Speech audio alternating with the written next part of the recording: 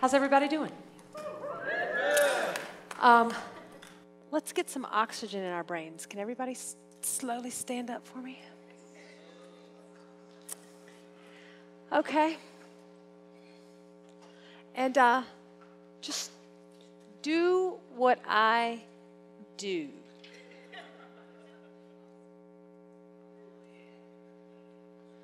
Get a little wiggle in there while you're at it.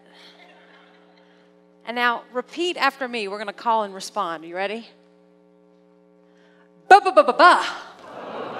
Ka ka ka ka ka. Da da da da da. Fa fa fa fa fa. Ah ga ga ga ga ga. Ha ha ha. Ja ja ja ja. Ka ka ka ka ka. La la la la la. Moo. Na na na na na na. Pa pa pa pa pa. Qua qua qua qua qua. Arg matey. Snake. Ta ta ta ta ta. Fa fa fa fa fa. Oh whoa whoa whoa whoa. Za za za za za. Sure. Have a seat. All right, awesome. Anybody feeling a little fresh blood moving in there now? Okay, okay. Hey, does the world need actors? Does the world need artists? Yeah, I figured that this group would be of that mindset. Interestingly enough, I get a wide variety of answers on this question. And I'm going to ask us to adopt the mindset that what we're going through with this improv play is both helpful for both product and for process. And so let's recap that process that we've talked about today. Make your partner look good and feel smart. Train your brain to go with your gut. And now we're moving on to that other element, which is yes and. When these three things are used in tandem, it creates a very powerful environment where work can become easeful, more fun, and often more productive. So some of my favorite colleagues do this yes and thing really well. These are actors or people who accept what I say and build on top of it. They accept everything and reject nothing. Once it is said, it is so, and we go with it. And those rehearsals and shows are usually insanely fun for me. So I want us to explore that idea of yes and a little bit more. So I have a group of volunteers that I have handpicked backstage, and they're going to pick 2 volunteers from out of here. So could my volunteers come out with me? Welcome to the stage, Ellen, John, and Bobby. Okay. Good, good, good. Okay. So they're going to be picking 2 people out of the audience, and they're going to do the same game you're going to do, only you're going to do it in partner pairs. They're going to do it in a larger group of 5 because they are going to perform their game for us when we're done creating our partner games. So let's see, Ellen, I think I have tasked you and John with picking 2 more teammates. Could you do that for us?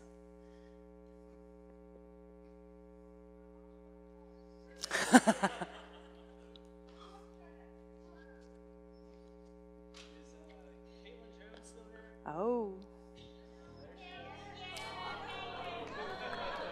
Wonderful. Welcome her to the stage, everyone. Thank you. Good. Okay. So do we have everybody now? Oh, awesome. Who do we have? Jonathan. Okay, Jonathan is with us. And Caitlin. All right. So we have our team of 5. Now these guys we're going to all play a game called Yes and That Means. So team, while I'm explaining it to them, you guys can listen. We won't see the product of your work for another 2 or 3 minutes. But this is how everybody plays. This is a 1-sentence story building game, meaning that the story you're about to create with your partners is created 1 sentence at a time. It starts from a truth statement, and only 1 truth statement, because everything after that first sentence is completely fabricated. You have a hall pass to make this up. In fact, we want you to make it up. So, for instance, let's say that I am part of this team, and I say, this weekend I went to the beach. And if I went to the beach, I can say that. I can make it something big, like last month I got married, which that's not true. But if it were true, I could say it. Or if I stubbed my toe this morning, it could be as mundane as that. But I want to start with what I call a truth statement. So I say that statement. Every sentence after that is going to start with the 4 words, yes, and that means every single one. Consequential ordering of the story, making sure that they are somehow justifying what's come before. So here's an example. This weekend I went to the beach. Yes, and that means you got a sunburn. Yes, and that means you had to go to Walgreens and get aloe vera. Yes, and that means you're out $8. Yes, and that means you can't go to the movies with Jake. Yes, that means he's going to take Sarah instead. Yes, that means I'm going to die a lonely Catwoman.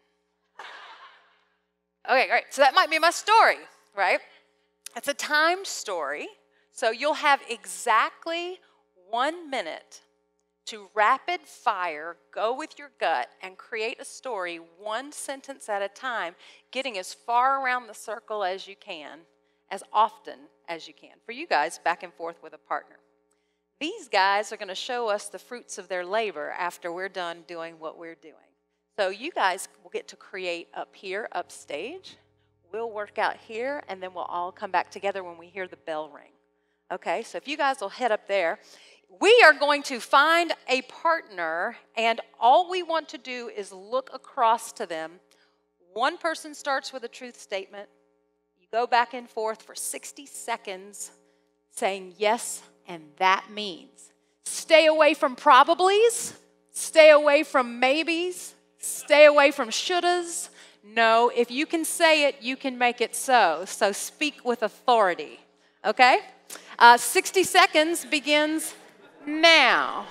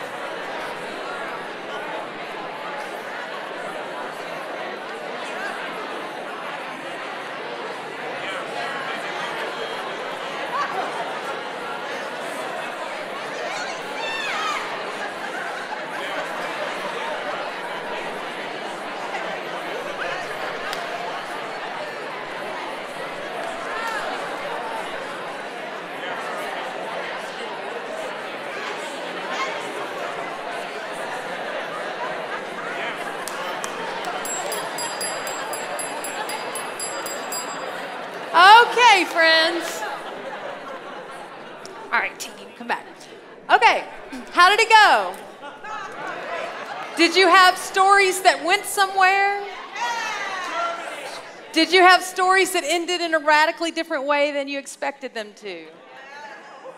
Then you did your job co-creating. Good job. Pat yourself somewhere. Okay.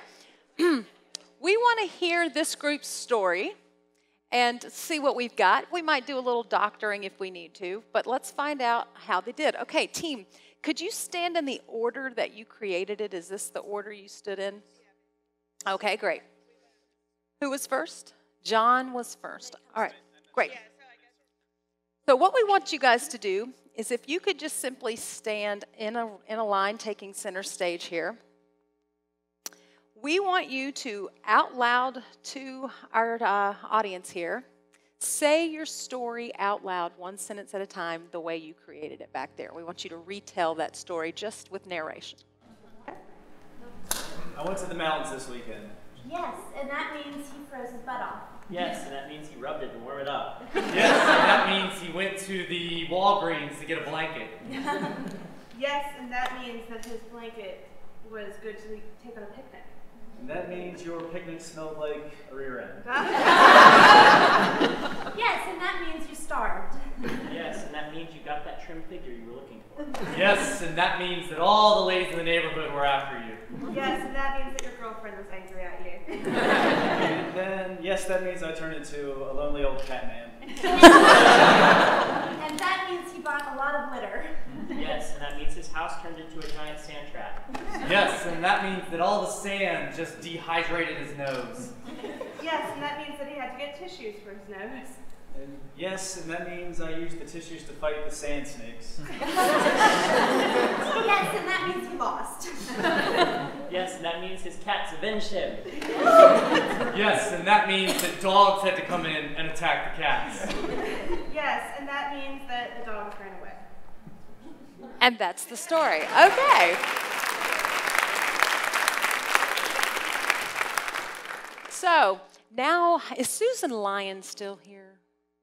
Susan Lyon, are you here? No, just wave at me for a second. Susan is a good friend of mine from the library, Richland Library, and they do something at the Richland Library that I used to enjoy a lot with my then toddler son, and that's story time in the children's room.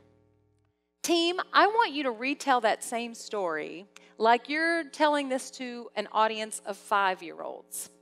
And now, what do we know about storytellers in those venues? We know that they are loud and proud. They're very animated, and there's lots of movement to what they're doing, okay? So when it's your turn to speak, if you would just step forward and engage this curious group of 5-year-olds and tell this like it's story time at the library, but the additional kicker is I want you to tell it as fast as you can. Are we ready? All right, story time at the Richland Library.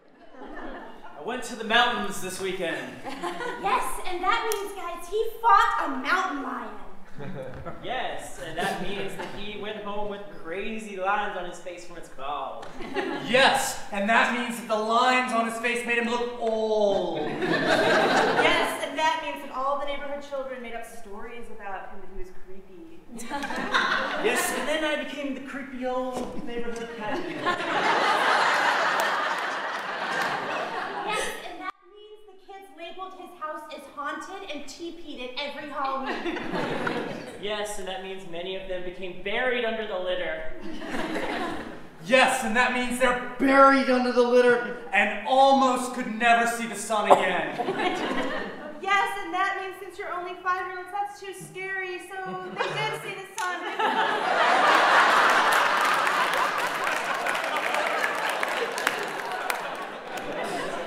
And when they saw the sun, they saw a magical unicorn. And when they saw the magical unicorns, they wanted to ride them, so they hopped on and went to Care Bear Land. Yes, and that means there was a lot of candy. Yes, and that means that they had to brush their teeth.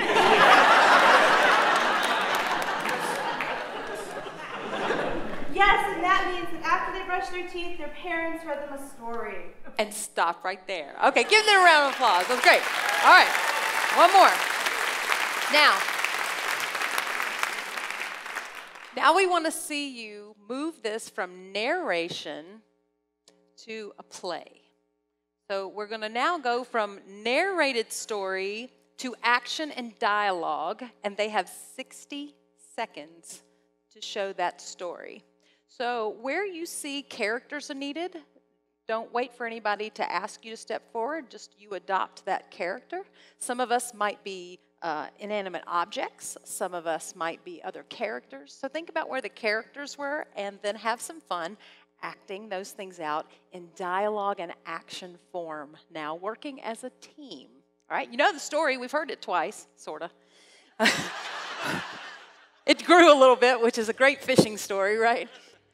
And so as a team, if you would just step back, and we've got 60 seconds from the first word that's spoken. All right, you ready? Yep, you can put all the dialogue in there you want. Characters can talk to each other, but there's no third-party narration. No third-party narration. I am going off to the mountains where I will climb the mountain up to the top. And then a mountain lion came out and screamed. Oh no, your face is so injured.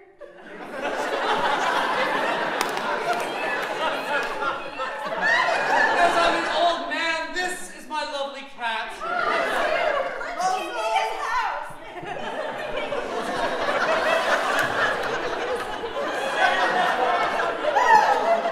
The sand. I can see the light. You can see the light. Just take pride upon this unicorn to care about that.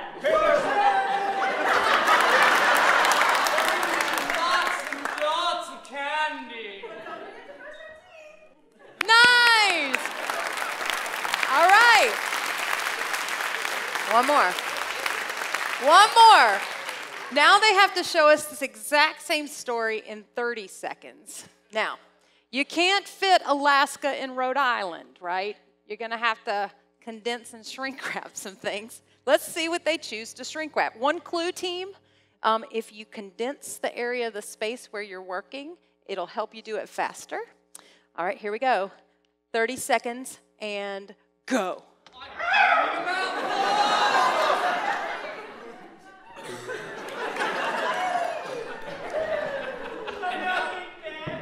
And now I'm eating lots of candy. Yeah! Nice. Give them a bow. Everybody.